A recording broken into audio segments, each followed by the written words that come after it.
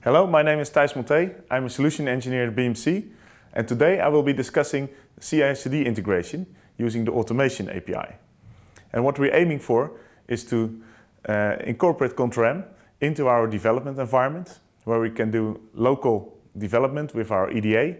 We have a runtime environment to run our workloads against, and then commit our changes into a Git repository, and from there we travel along the CI/CD pipeline and eventually deploy our changes in an automated way onto the staging environment and eventually on the production environment.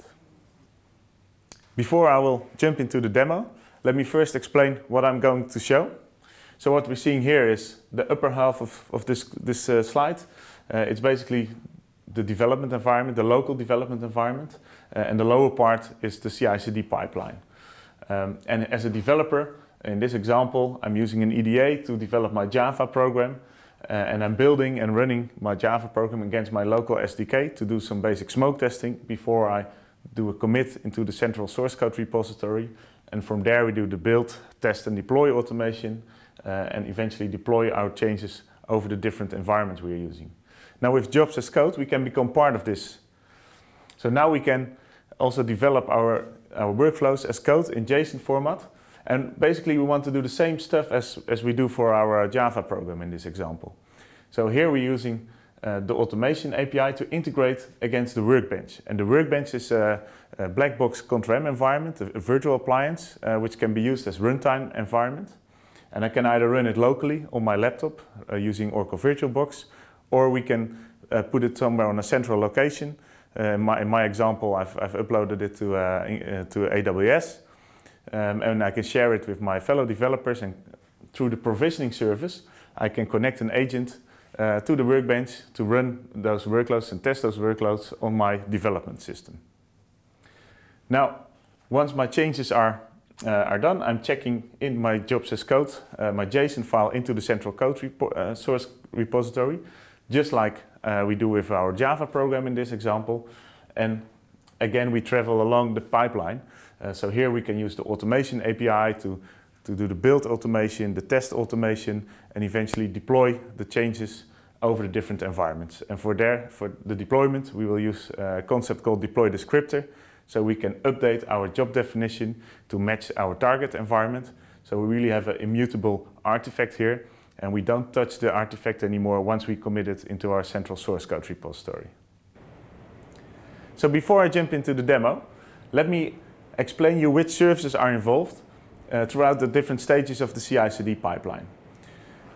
So at first, on the developer station here on the left, we start to develop our workflow in JSON format, and we want to, from our EDA, we want to build and validate if the syntax is correct. For that, we're using the build service of the automation API.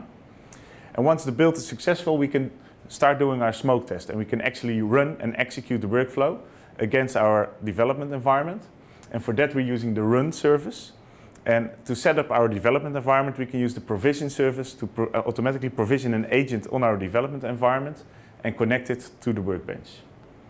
Once we're happy with our result, we do a commit. So basically, we put the JSON file into our Git repository. And then, as part of the automated CI/CD pipeline, we do the build automation. And as first in the example, what we do is we configure the environment using the automation API environment service. And once we have set up the environment, we can build the syntax again on our target environment. So the difference here is that we can use something like deploy descriptor.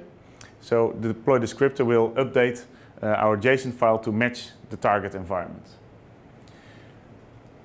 In the test phase, we can, first of all, I've included a job to print that actual transformation, because if we want to debug our CI/CD pipeline, we can see in our pipeline what's the actual JSON file is, which we will be using for the rest of the services. And the run service, we will use that to execute the flow, and the run status can be used to fetch the output, to fetch the status with our additional services to fetch the output. So we can use the different run services to include our job flow in the test automation. Now, the provisioning, we can use that if we have immutable infrastructure as part of our CI/CD pipeline. And eventually we will use the deploy service to deploy our changes onto the target environment. We've covered all the different services we're using for our CI/CD integration. So now let's have a look at the actual demo. So now I'm here behind my laptop. Let's say I'm a developer. I'm tasked to fix an issue in our application. There's an issue reported that the job is failing. And just to explain briefly my setup, I have the workbench running here on my local machine. It can be part of my development stack or my development environment. I will minimize it for now. We won't need it anymore. It's running here in Oracle VirtualBox. And I'm here behind Eclipse. I'm using Eclipse as my EDA. The great thing about the automation API, it's an open API, so I can use any EDA I want. In this case, I'm used to using Eclipse, so I've chosen to use Eclipse. And I have all the features here like I do have for any other program language. I have here my jobs as code workflow definition. I have the outline of that definition.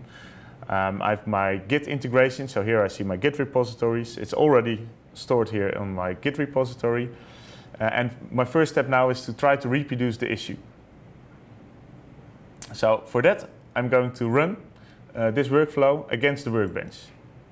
The beauty of this is that it will automatically open a graphical representation of my flow.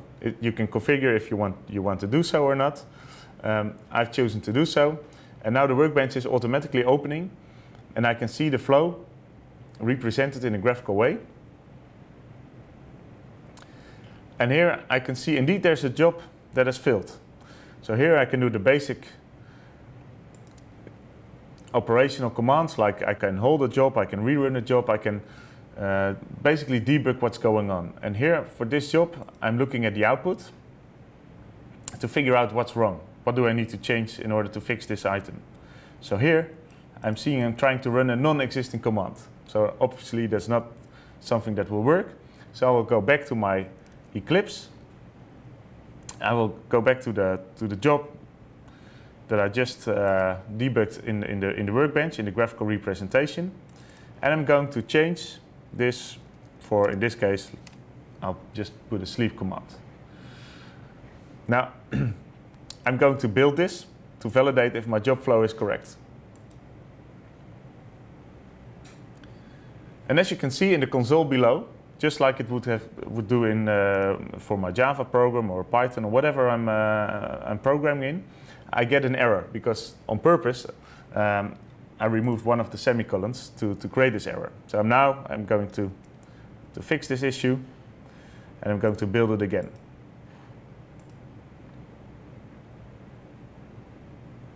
Again, below in the console, I can see the report. The build was successful. So let's rerun this flow to see if it's indeed, if the job is now running okay. So again, the workbench will automatically open my browser. And as we can now see, the job is now running. It's not failing anymore. So if we wait, we will see this job will end okay. So I'm good to do a check-in of my source code into the source code repository. So here on the right in my Eclipse, I'm going to commit this change, and I'm going to enter a commit message. Now, when I do the commit and push to the source code repository, the pipeline will kick in to automatically build and test and deploy this on my staging environment. And for that, before I mentioned the deploy descriptor, part of my project is a deploy descriptor file, which holds the specification of what I want to update for my target environment. So in my setup, I have one for my staging environment and one for my production environment. And I'm now going to commit this change. And for my CI/CD pipeline, I'm using GitLab. But again, it's an open API, so it will work with Jenkins, it will work with any other tools that are out there. So let me go to my GitLab environment. Here, as you can see, I have two branches, the staging environment and the master environment. and I here see the commit message on my sample.json file that I've updated the job called this one will fill. Now let's have a look at the pipeline.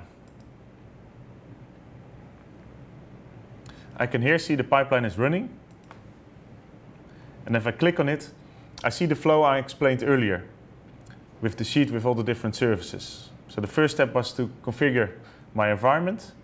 The second step was to automatically build. Then we triggered the test automation. And to give you an example here, if we look at the printout of the transformation, I see the job has updated. For example, in this case, the run as user was updated. On my local system, the run as user was workbench. On this environment, I'm using a different user and a different host. So this is the actual JSON file which we are using to test and deploy this on this environment. Probably if I refresh, I expect it will be finished now. And indeed, I can now see that the final stage, the deployment stage, has completed successful. So here in my log of my CI/CD pipeline, I see that the jobs are deployed on my staging environment.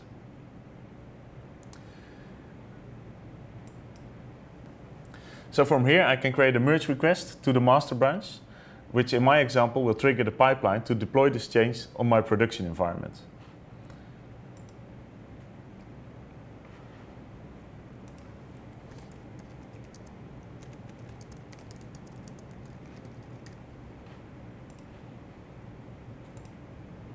So I've created the merge request. I've assigned it to myself. I will accept the merge request.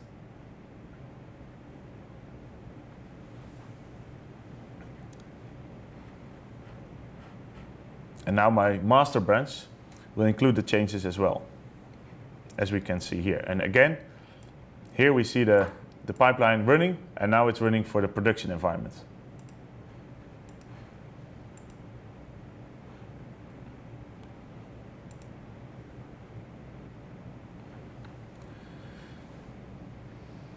And to show you the example, here we're using the CTM build for the file we've just committed, and we merged with the master branch. And here you can see I'm using the deploy descriptor file for the master branch. And we are aiming to do the build against the production environment. So to summarize, we've seen how I was using my Eclipse environment to edit my JSON file. We used the workbench to run this file against my development environment. With that, I was able to reproduce the issue. I was able to fix it and do a smoke test on my local environment. Then I did a commit to the staging environment, and with the pipeline, it was automatically deployed on that staging environment.